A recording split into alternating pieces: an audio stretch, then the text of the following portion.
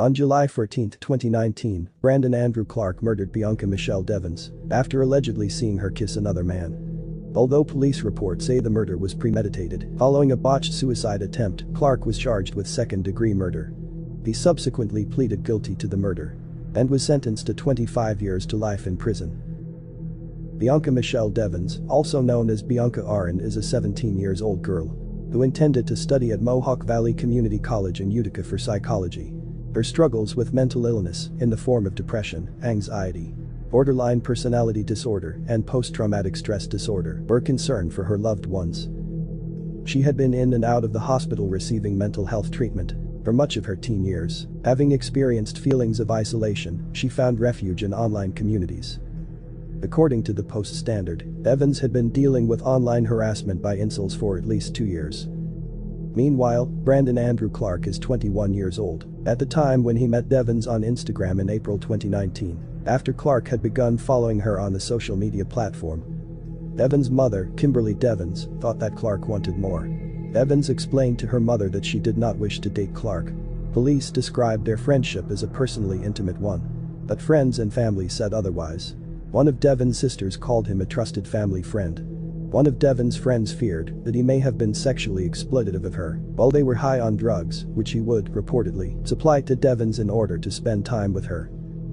Clark's childhood was subject to dysfunction. He once witnessed his father hold his mother at knife point for several hours, but Devins' mother said that he was so polite and kind when Bianca first invited him in their house.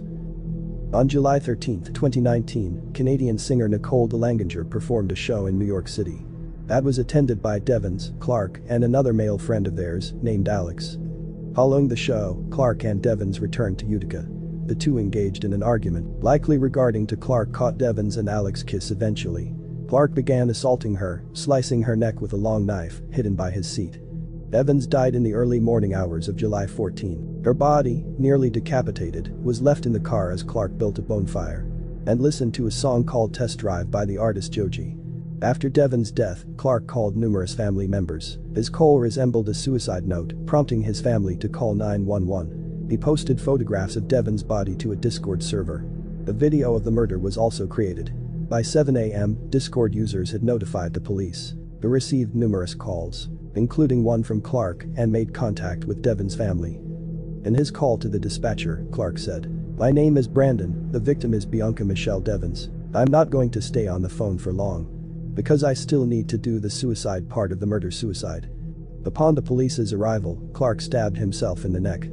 He lay across a green tarp concealing Devins' body and posted more photos online. A suicide note and message were found, the latter reading, "May you never forget me." They were both rushed to hospital, but unlike Devins, Clark survived his suicide attempt. The next day, police confirmed the victim was Devins and charged Clark with second-degree murder. Having had the knife and equipment to videotape the killing, authorities reported the possibility that he planned the murder. Police found out that he had made web searches on how to find the carotid artery, how to incapacitate or kill someone, and general searches for choking and hanging.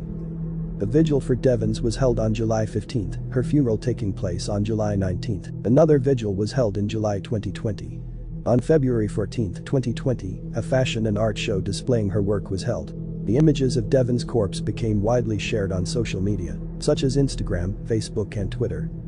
They gained traction on the website 4chan, with hundreds of posts praising Clark for committing another 4chan murder. Users on incels.com and 8chan were also celebratory. Hashtag Rest in Peace Bianca briefly trended on Twitter. Accounts promising to post images of Devins' murder in exchange for likes and follows. And illegitimate fundraising sites sprang up to capitalize on her name and death.